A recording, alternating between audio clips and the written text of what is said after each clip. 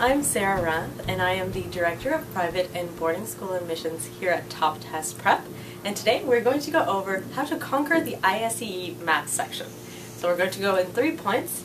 First one is word problems. The second one is our unwrap strategy. And finally, draw a picture. So, word problems. Why word problems are difficult is because it's hard to visualize what the problem is actually asking. So what you should do is underline the important parts of the problem and then write it out as an algebraic equation.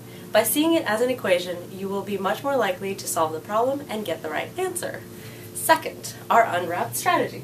So, the unwrap strategy is for complex math problems, and it helps you break them down into easier sections to deal with. So the first part is underline the important prompts in the question.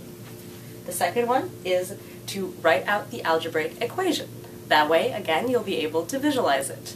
Then you assemble your equation, and finally, plug in the variables that are provided in the word problem.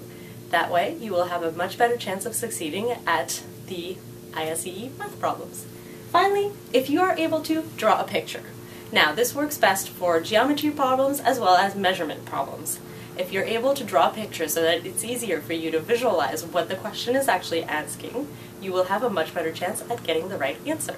If you have any more questions about ISEE Prep, please give us a call at 800-501-7737 here at Top Test Prep, and we will be able to help you out. Thanks so much.